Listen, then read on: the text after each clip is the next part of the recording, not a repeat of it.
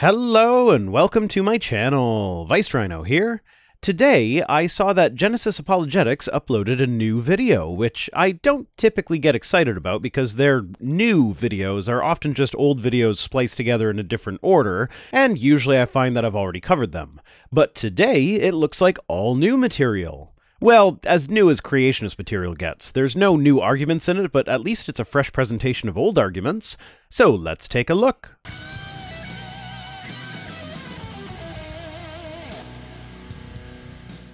Natural history museums and school textbooks display human evolution trees or March of Progress infographics that supposedly show humans evolving from ape-like creatures over millions of years. Sorta, kinda. It's a developing field of study, so what they are actually showing is our current understanding of the potential human evolutionary lineage. When looking at these graphics over the last 100 years, it becomes really obvious how inconsistent these lineups have been over the generations. Like I said, it's a developing field. We have a lot more information today than we did in 1915 or 1927.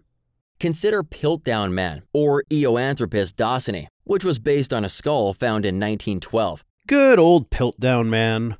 Yeah, we know it was a hoax, and it's a bit embarrassing how long it stuck around in the literature for, but it bears mentioning that scientists were skeptical of Piltdown Man from as early as 1913, just 1 year after it was officially presented. Even so, in the paper that the 1927 phylogeny that you're showing was taken from, you can see that Piltdown Man is the outlier. He's off to the side, not quite fitting in. The authors of that paper expressed surprise at the size of Piltdown Man's brain, noting that it is similar in size to some modern humans, with some early 1900s racism showing through in their comparison to the Indian Veda tribes, when in reality modern human brain sizes can range from anywhere from 975 cubic centimeters to 1500 cubic centimeters, with Europeans averaging close to the 1240 centimeters found in Piltdown Man. This was thought of as the official missing link between ape and man. Yes, some did think of it that way. Scientists who lived over a century ago were wrong about something is hardly surprising news. And portrayed in classrooms, textbooks, and museums as one of the leading proofs of human evolution. Yep, it sure was. Bear in mind that this was not a universal opinion, with many leveling criticism against it, but a lot of people did think that it was. But take a look at the Piltdown Man timeline from Wikipedia. Yeah, I know Wikipedia isn't a fantastic source, but it's generally reliable enough for mundane details like this. So, in December of 1912, Piltdown Man is officially presented. Then in 1913, it is pointed out by David Watterson that it is made up of an ape mandible and a human skull. Then in 1915, it is again concluded that it is an ape mandible and a human skull. Then, in 1923, it is reported that it is a modern human cranium and an orangutan jaw with filed down teeth. Then, in 1925, a geology error with regards to the find is reported and ignored. And finally, it is openly exposed as a hoax in 1953. The real question is, why did Piltdown Man last so long? Well, one reason is that the chemical tests that ultimately exposed it as a hoax weren't developed until the 1940s. Another reason was the Eurocentric view of European scientists of the late 1800s and early 1900s. They had a hard time conceiving of the origin of intelligent human beings as being anywhere outside of Europe.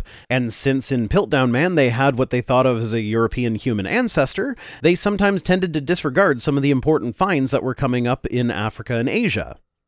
But ultimately, it was these other fossil finds that sealed the deal. With each new specimen, it became increasingly clear that Piltdown Man was the odd one out, and given its history of sometimes being considered two separate specimens, one of an ape mandible and one of a human skull, it was decided to examine it more closely, and once the appropriate chemical tests were developed, it was found that the skull was a human skull from about 500 years ago, and the mandible was only a few decades old. So, rather ironically for the creationists, if we hadn't started piecing together human evolution from real fossil finds, then Piltdown Man would likely have been considered a legitimate specimen for a lot longer than it actually did. But you'll never hear creationists tell you the story of how we figured out it was a hoax. They'll just tell you that it was, and heavily imply that this means that there are other hoaxes that we haven't discovered yet. Which, yeah, I suppose is always a possibility, but given the fact that Piltdown Man likely set the study of human evolution back by several decades, I don't imagine most scientists would be content to continue with a hoax rather than exposing it, so any hoaxes would have to be pretty much perfect. And the fact that different teams of people have found different specimens of several hominid ancestors independently makes this all that much more difficult to pull off.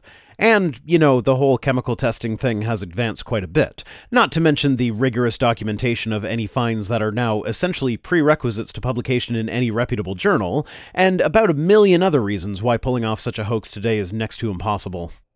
It was even on the front cover of leading evolution textbooks for decades. Yeah. Textbooks teach the currently understood body of scientific knowledge, and the time when Piltdown Man was accepted as a genuine specimen, it was part of the currently understood body of scientific knowledge. And had it actually been legitimate, it would have been an incredibly significant find, worthy of being on the covers of textbooks. So, given that they didn't know that it was not legitimate, it is completely understandable that textbook publishers would include it on the cover. However, it was exposed in 1953 as a forgery, after carrying the role of missing link for 41 years. And like I said, it was the fact that it was increasingly obviously an outlier that eventually outed it as a hoax. A fact that relied 100% on our increasing understanding of human evolution. If evolution were some big conspiracy with scientists lying to promote it, Piltdown Man never would have been outed by these scientists as a hoax. Java Man, or Pithecanthropus erectus, also played its role in the lineup, even though it was based on just a single tooth and a skull cap and thigh bone found about a year apart and 50 feet from each other in East Java. You mentioned them being found a year apart and somewhat physically separated, as though that were some oddity in paleontology. It's not. That is quite normal. But yeah, Java Man, found in 1891 and 1892, and heavily contested, with some scientists insisting it was just an ape specimen and others insisting it was just a human specimen.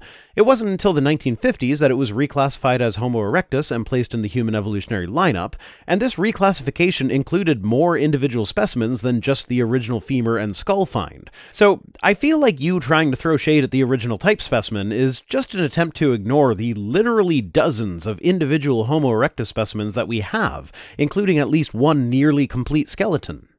Numerous museum exhibits and statues were made of this creature around the world. Yeah, probably. I failed to see a problem.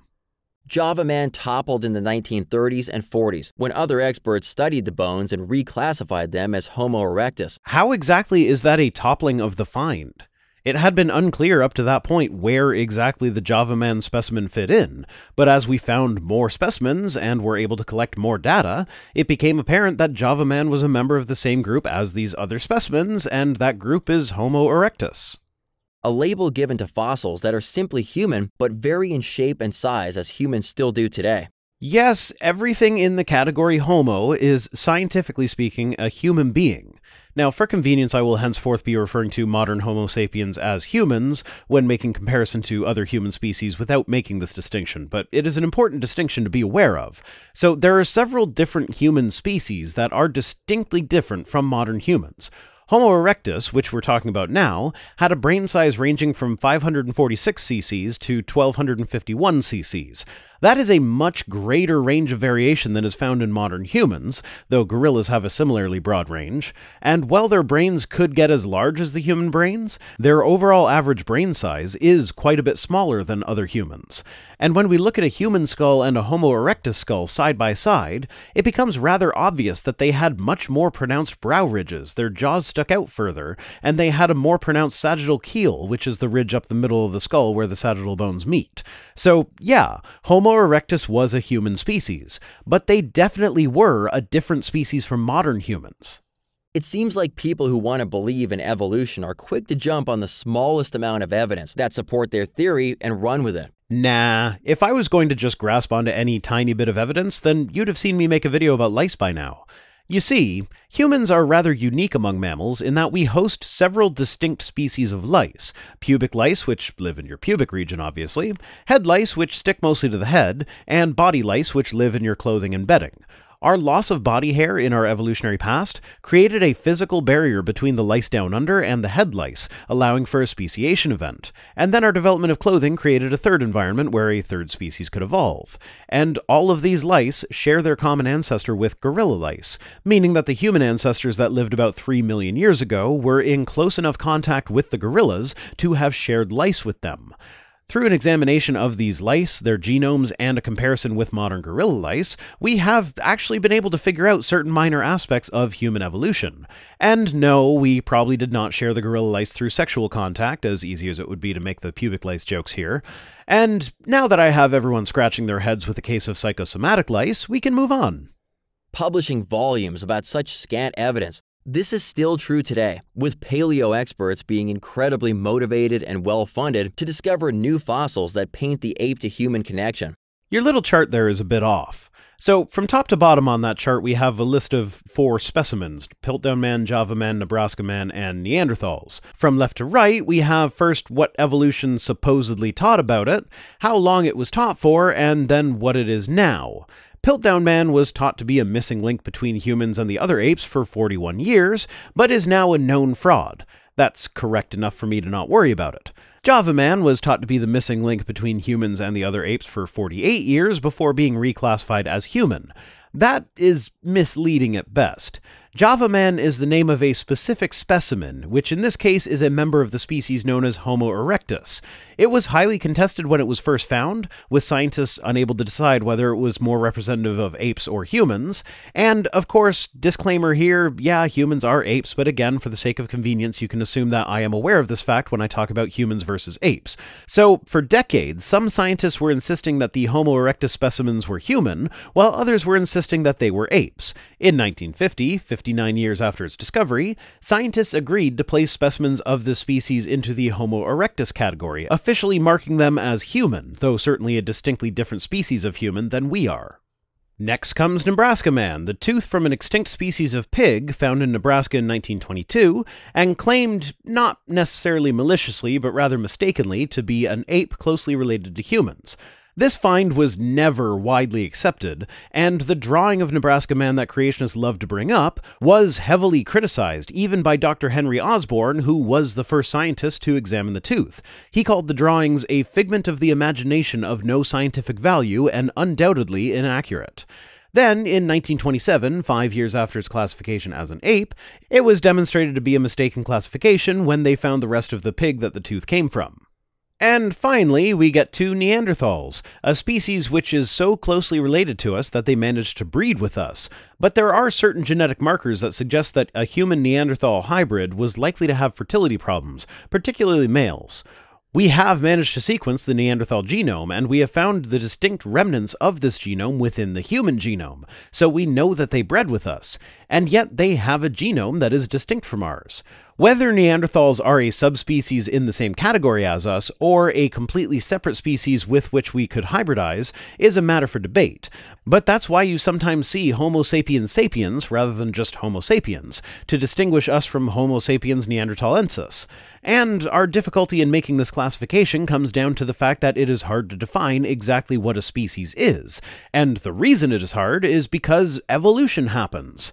Because there are gradients between the different species, it's hard to put the species into arbitrary boxes. If creation were true, though, we would expect these boxes to not be arbitrary. We would expect to be able to group things together definitively, but we can't. Today, you won't find a single human evolution tree or lineup that leading paleo experts will agree on. Well, let's just take a look at a few of these phylogenies then. The first one you showed is from the Smithsonian Institution, which shows the Ardipithecus species living from roughly 4 to 6 million years ago, the Australopithecus living from roughly 2 to 4 million years ago, Paranthropus from 1 to 3 million years ago, and Homo from now to about 2 million years ago.